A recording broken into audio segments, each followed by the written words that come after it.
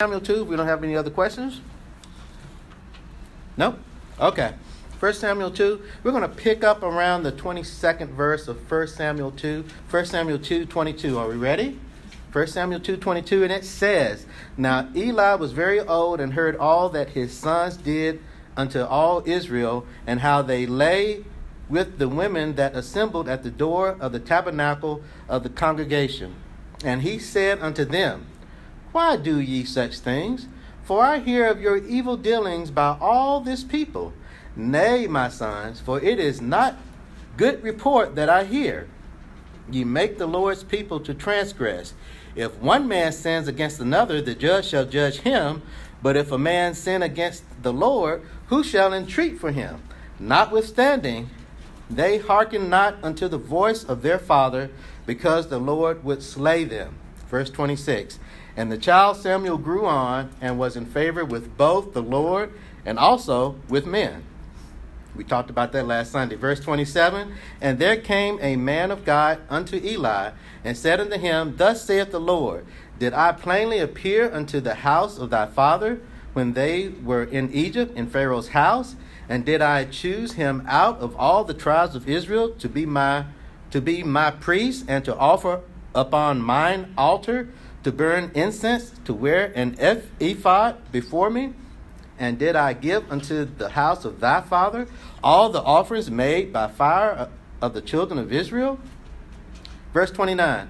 Wherefore kick ye at my sacrifice and at mine offering, which I have commanded in my habitation, and honor thy sons above me, to make yourselves fat with the chiefest of all the offerings of Israel my people. Wherefore the Lord of God of Israel saith, I said indeed that thy house and the house of thy father should walk before me forever. But now the Lord saith, Be it far from me. For them that honor me I will honor, and they that despise me shall be lightly esteemed. Behold, the days come that I will cut off thine arm and the arm of thy father's house, that there shall be not an old man in thy house. And thou shalt see an enemy in my habitation, and all the wealth which God shall give Israel, and there shall not be an old man in thine house forever. And the man of thine, whom I shall not cut off from mine altar, shall be to consume thy eyes, and to grieve thine heart. And all the increase of thine house shall die in the flower of their age. And this shall be a sign unto thee, that shall come upon thy two sons, on Hophni and Phinehas. In one day they shall die, both of them. And I will raise me up a faithful priest, that shall do according to that which is in mine heart and in my mind. And I will build him a sure house, and he shall walk before mine anointed forever. And it shall come to pass, that everyone that is left in thine house shall come and crouch to him for a piece of silver and a morsel of bread, and shall say, Put me, I pray thee, into one of the priest's offices, that I may eat a piece of bread.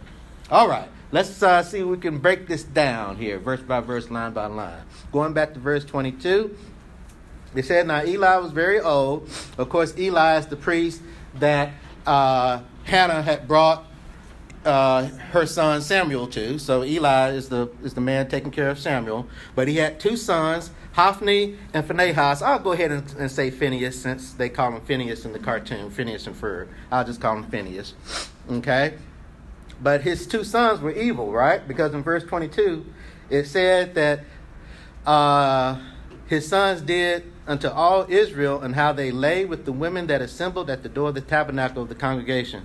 So the thing about it is, not only had Eli heard of all the things that his son was doing, a lot of Israel had heard about the things that his sons were doing. They knew the things that his sons were doing, because we read last Sunday how the people of Israel, they began to hate to even worship the Lord at the altar, because Hophni and Phinehas were stealing the sacrifices. And so they began to abhor worshiping the Lord based upon these two evil sons of the priest Eli. All right. Now it says that they lay with the women that were assembled at the tabernacle of the congregation.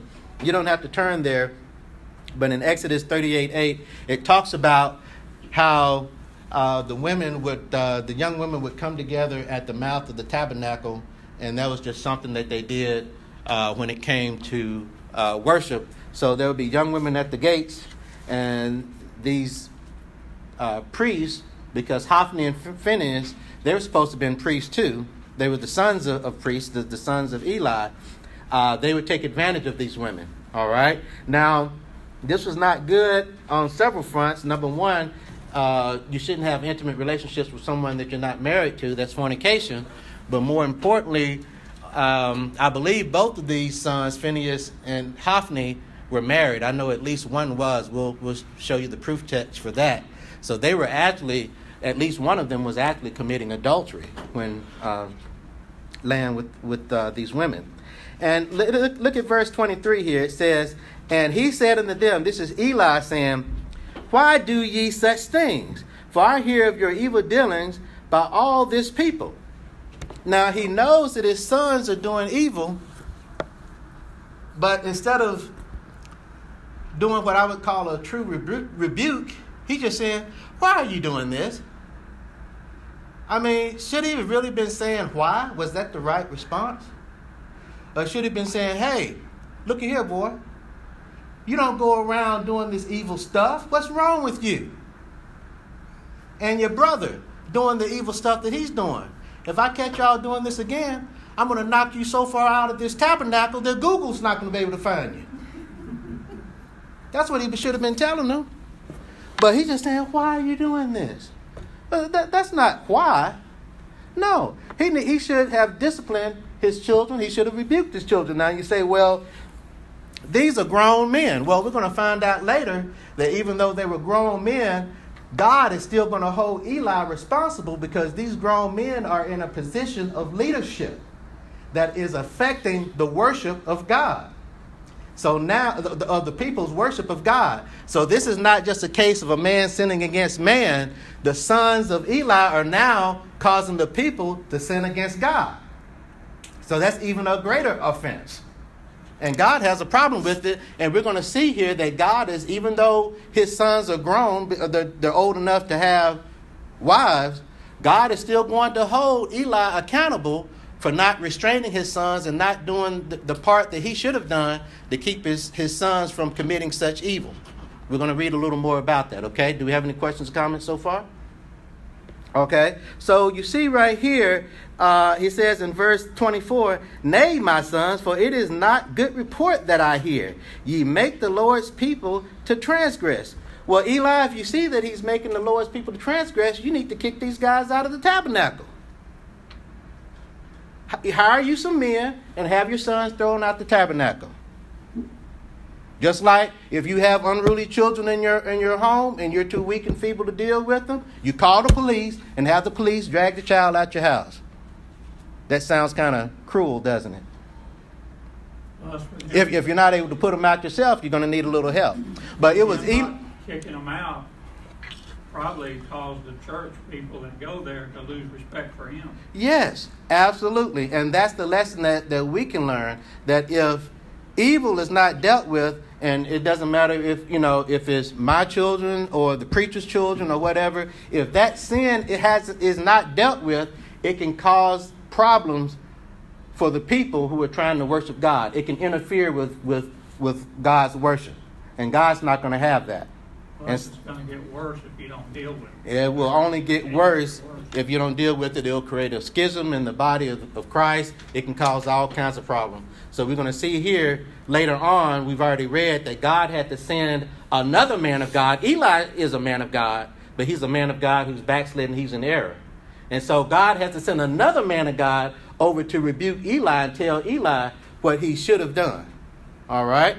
Now, when it comes to raising children, God gives us pretty clear instructions on how we should raise children. Thank goodness for the King James Bible. Thank goodness for God's word made available to us in the form of a book. All we have to do is to follow the instructions that are in this book, and it will tell us how we should properly raise our children according to God's way. Not according to Dr. Oz and Dr. Phil, but according to God's way, how we should raise our children. I want you to keep your place here, and I want you to turn to the book of Proverbs and bookmark Proverbs, because we're going to stay in it for a moment. Now, we could go to some other proof texts. I can take you to Hebrews in the New Testament. I can take you to some other places that talk about how to raise children. But I'm just going to give you some stuff out of the book of Proverbs, and we'll just go from there. Proverbs 19:18. If you turn to your middle of the Bible, you hit Psalms. Proverbs will be to your right. If you wind up in Ecclesiastes or Song of Solomon, you've gone too far to your right. But you should be in after Psalms. You should hit Proverbs. And Proverbs, we're going to go to 19:18, I believe. 19:18. Now I got to find it. Yes. Are we there? Proverbs 19:18. Look what the King James Bible says. It says, "Chasten thy son while there is hope, and let not thy soul spare for his crime." Okay? That means we need to discipline our kids, and we need to do it early, while there is still hope. Because once they get grown, it becomes a lot tougher. There's a reason that when babies are born in this world, that children are smaller than their parents. God did that on purpose. So if a child's doing wrong, you can grab the child and set him over on this side of the room if you got to pick him up. You can't pick up a 6-foot man. So children are small for a reason. Chasing them while there is hope. Because once they get to a certain age, it may be too late.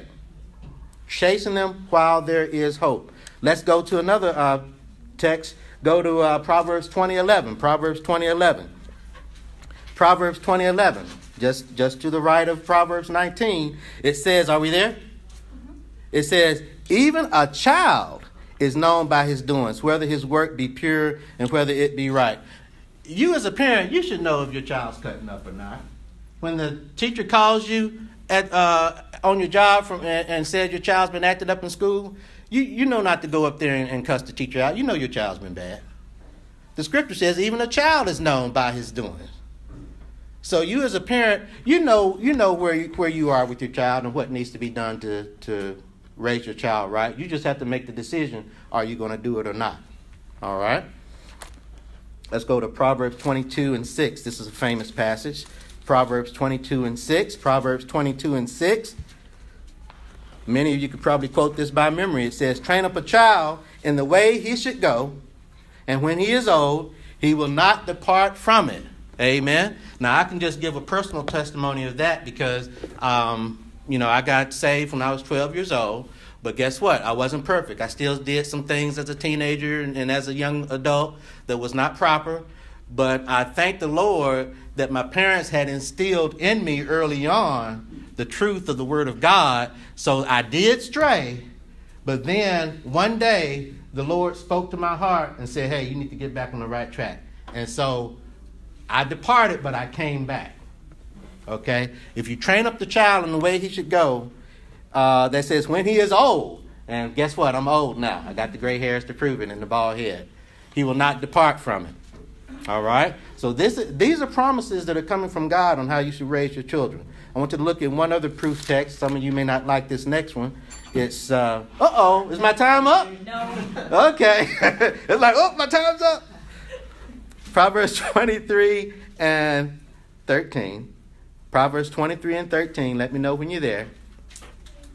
Okay, Proverbs 23:13. Hold on to your horses for this one. "Withhold not correction from the child, for if thou beatest him with the rod, he shall not die. Thou shalt beat him with the rod, and shall deliver his soul from" where? Hell.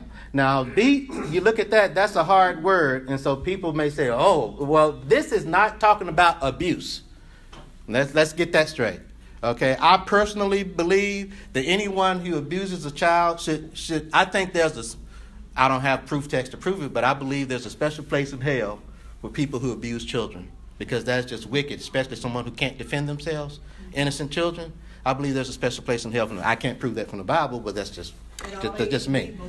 Yeah, they ought to be below the lowest part of hell, anyone who abuses a child. But this is, when it says beat your child, it's not talking about abuse. It's talking about inflicting enough pain upon your child to where they know that there will be consequences for their action. Okay? I'll give you an example. And I want y'all to understand this. Not talking about abuse, but talking about putting enough hurt on the child to where the child says, hey, if I go in the kitchen and grab that cookie out the cookie jar without checking with mom, I got to weigh the consequences, because I know the last time that happened, I got a whooping. Is getting that cookie without her permission worth that whooping? And you got to weigh that. Now, if you just tap your child on the hand, they're going to reach in that cookie jar every time, because they say, psst, all they're going to do is tap me on the hand. I'm going to get that cookie. Brother Robbie? When I was 10 years old, my mother never whipped me. My stepdad is the one that did that. He'd always tell me twice, and on the third time he did it, he whipped me. And he whipped me hard enough that I felt it. Yes. When I was 10, they had separated, and my mom was going to whip me. Yes. And she bent me over the bed and hit me 4 or 5 times, and I laughed at her. Because it wasn't doing the job. Didn't hurt at all. Didn't hurt at all. Didn't even hurt. Yeah.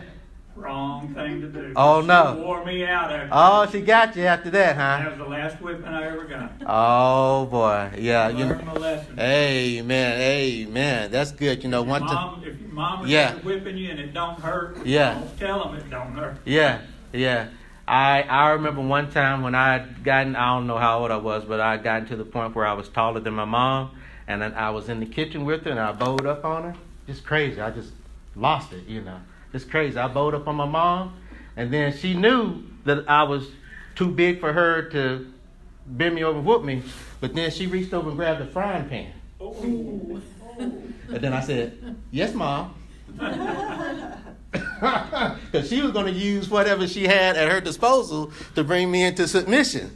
But fortunately, she did not have to use that frying pan, because she knew I would have to teach this class one day.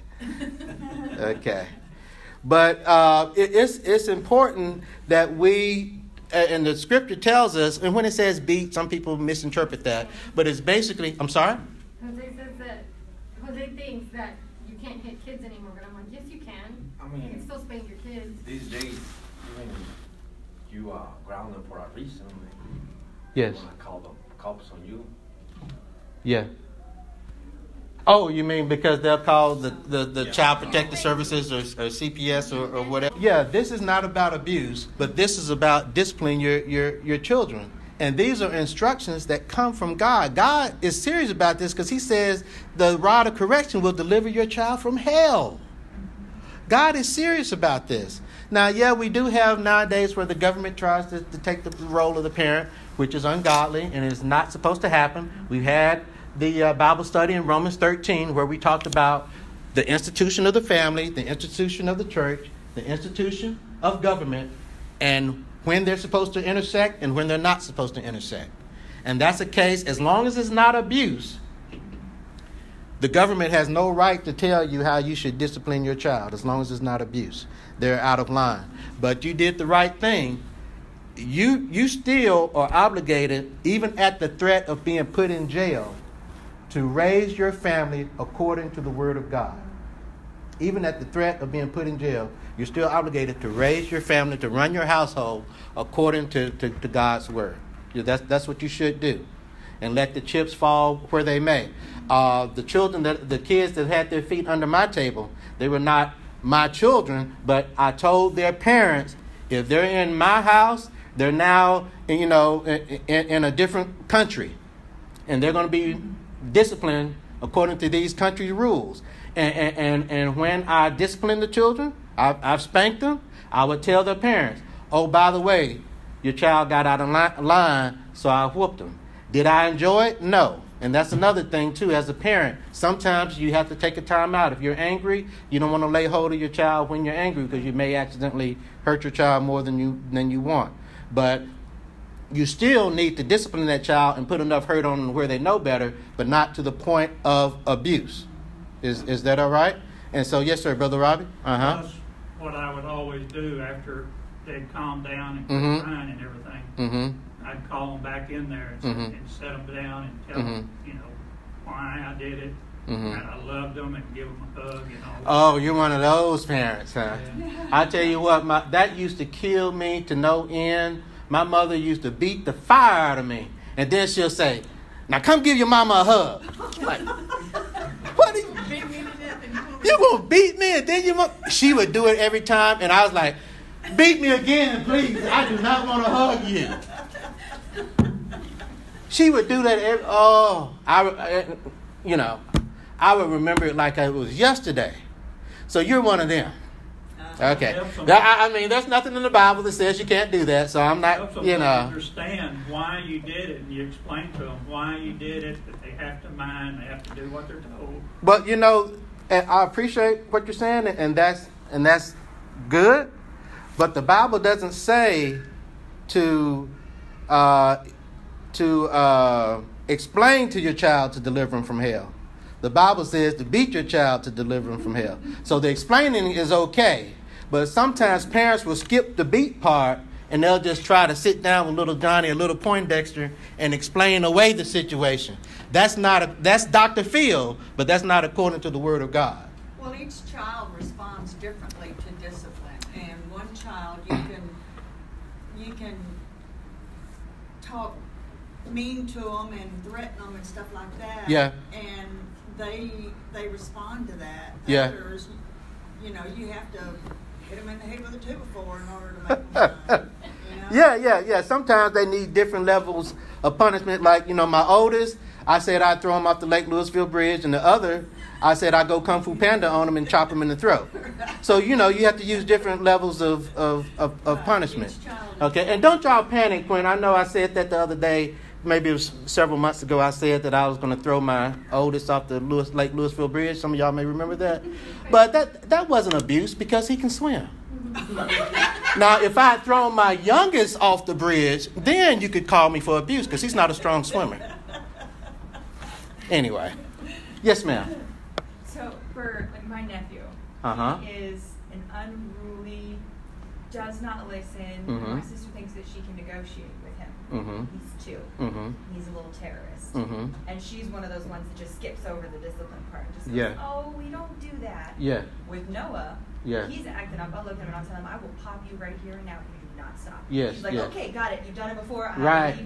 And he stops acting up. And sometimes all you got to do is do it once. And to go back to your point, each child may be different, but you need to gauge your child. Like for one child, like my youngest, I'll say, hey, son, when he was little, I say, hey, son, go get my shoes. He'll go get my shoes. He'll bring them back. And I says, okay, son, the next day, son, go get my shoes. He go gets my shoes and bring them back. Okay. Now, I know that he knows, he comprehends what I'm saying, so he doesn't have a learning disability. He doesn't have a hearing problem. So now and plus he did what I asked him to do. So now I know what category he's in. I can deal with him. Okay. Now the next day I say, hey son, go get my shoe. No. Okay. Now we got a problem because you have demonstrated that you know how to go get my shoes. So now I got to discipline him. Y'all understand that? Now, if it was a child, I say, hey, go get my shoes, and the child looked at me crazy, I can't discipline that child because that child has, a learning disability or whatever. You have to gauge each child differently.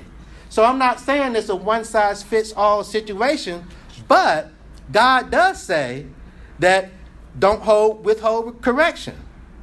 God does say that if you beat him with the rod, you shall deliver his soul from hell. All right, so you just need to know when to apply that and when not to apply that. Now, I'm not just all about just jumping on the kid for the sake of jumping on the kids. There are times where my children deserved a beating, but I just put my hand on his shoulder and said, son, you know you did wrong, right? He says, yeah. You know the Lord doesn't like what you did. Oh, by the way, always bring that up too. Let them know God just doesn't live in church. Let them know God is with them wherever they go. I said, son, you know the Lord was disappointed in what you just did. I let them know. Even if they're not saved, tell them about God. So that they know that wherever they are, they're not alone. God's watching. So I always mention that. God's disappointed in what you did, right? Sometimes I'll put my hand on the shoulder and says, okay, I would whoop you, but I'm going to let you give you another chance. Thank you, sir. Okay. And let him go. Because Jesus had mercy on me. So why not? I give mercy to my child when he does wrong. Okay. Now, God will chastise me too. but he also has mercy on me. And so I should do the same for the children as well. Does that make sense? Okay. All right. So did that kind of, I know we kind of spent a little time on this. Did that kind of answer those questions? But God gives us instructions on how we should discipline and raise our children. Now, it is incumbent upon us as parents. Sometimes you can do all that you can do and your child still grows up rotten. But guess what? That child has to be accountable for himself. You cannot save that child. That child has to come to Jesus on his own or on her own. All you can do is what you can do and then pray for that child.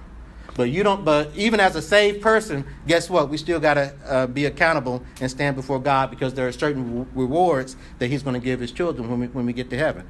You don't want to lose a reward because you didn't discipline your child. Okay?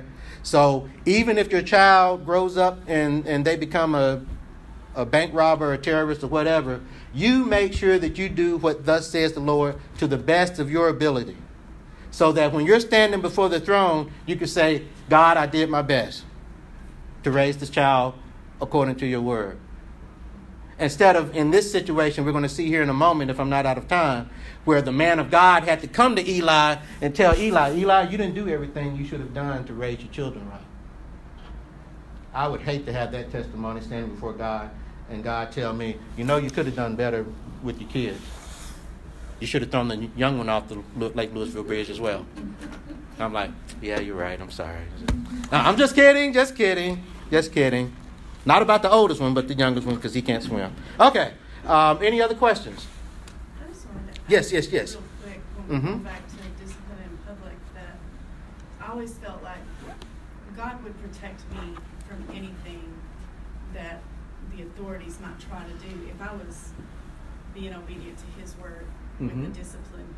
If it came to a point where I wasn't able to get away and discipline them in private, if somebody walks in the bathroom and you're trying to take care of your children, that God would protect, and that I didn't need to fear what might happen. Amen. Yeah, we can't have that fear, and there, unfortunately, and like I said, there are some good-hearted people who they want to, if you spot abuse, it needs to be reported.